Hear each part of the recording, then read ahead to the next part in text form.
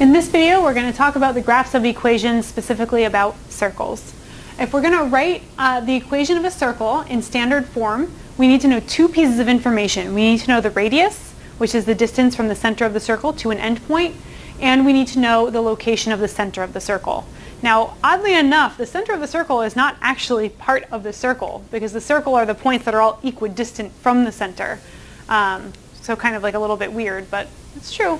So the formula for standard form for the equation of a circle is given by x minus h quantity squared plus y minus k quantity squared is equal to r squared. So again, hk is the coordinates of the center of the circle, and r is the radius. X and y are any coordinates of a point that lie on the circle. Okay, so here we want to state the center of the circle and the length of the radius when we're given the equations in standard form. So here it says x minus 4, so that means that indicates to us that h is 4. Y minus 2 quantity squared, that indicates to us that k is 2.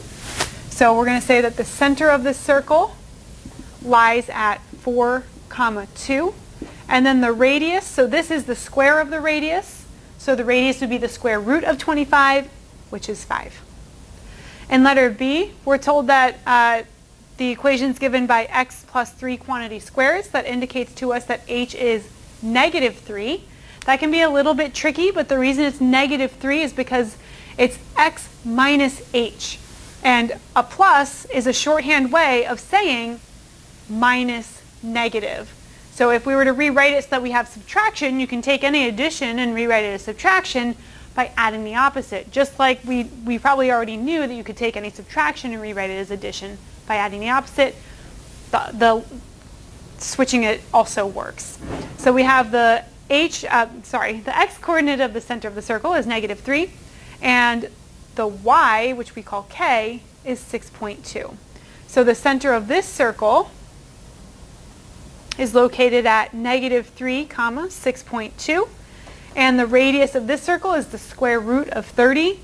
The square root of 30 is just the square root of 30. 30 doesn't have any perfect square factors except for 1, so we would just leave it like that. How do we determine whether a point lies on a circle or not? Well, what we would do is we would plug it in for x and y if we're given the equation and see if it makes a true statement. So we can plug it in for x and y.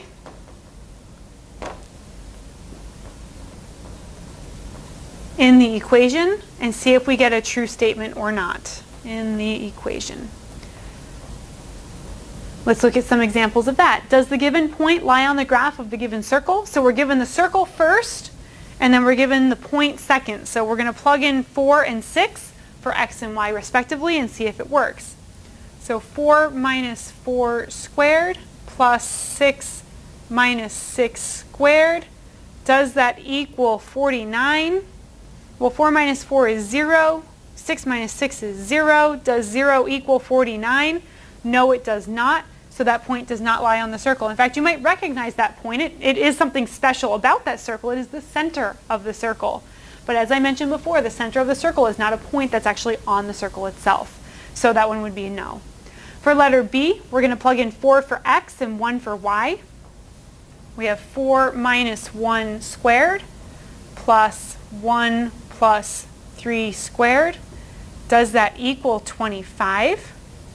4 minus 1 is 3. 3 squared is 9. 1 plus 4 is, 1 plus 3 is 4, and 4 squared is 16. Does 9 plus 16 equal 25? Yes, it does. So that means that 4, 1 is on the circle given by this equation.